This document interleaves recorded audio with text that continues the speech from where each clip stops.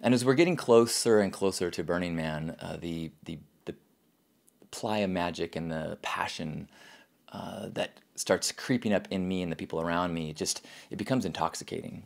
And I'm reminded not just of Burning Man, but how specifically important Pink Heart is to me, and how important the people in it are to me. And I just watched a video from the second year of Pink Heart. I think we're in our 6th or 7th now. Jake Tison made this video of his first year, which was Pink Heart's second. And it showed the progression of building in the off season. And I just got so excited remembering that and kind of reflecting where we are now. And I also noticed all the faces. He did these like close-ups of all the people in San Diego that were part of our pre-build team during one of our build parties, our work parties. And of the 35, 40 faces, maybe a third are still in Pink Heart. And in my mind, Pink Heart is this family, and in my mind, I don't think of anyone leaving Pink Heart. I just think of people camping at Pink Heart this year. I don't know if that's the way that they think. But it reminded me of something that Alan Watts talks about, that of a whirlpool. And that if you go to a river every day, and you go to the same place in the river, you'll recognize the same place in the river. You see that whirlpool.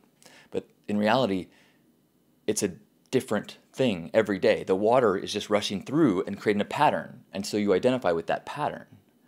In the same way that a human being, the cells are shedding off and regenerating, and so we are a totally different physical entity every something days. But what is the thing is not the physical thing. What is the thing is the pattern, is the idea. And Pink Heart is an idea, and it's a pattern. And as these human cells come into it, give their gifts, work, create, share, whether they maintain their physical presence in the idea or move on down the river, they're still a part of it. And hopefully it's still a part of them.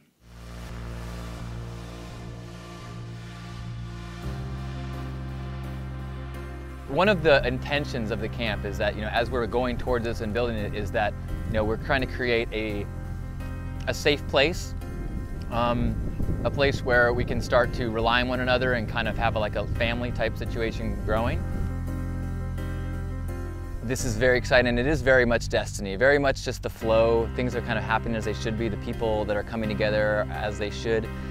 So I just want to take a moment of gratitude, being thankful for the physical ability to be here together with each other, whatever brought us here.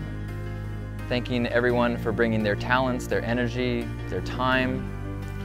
Help us, universe, to get more in touch with who we are, to be more in touch with our gifts, to be more open with the sharing of those gifts. Help us to individually contribute to one another, to this experience, this event, this community, and as a group, may we create and give and love in ways that we never have before. This is yellow to blue and blue to yellow, right? Is it pink? You're doing it. Want fur for your bike. Yeah. With you. Oh. Do we have enough trucks for that much carpet? We'll find out. The journey has begun.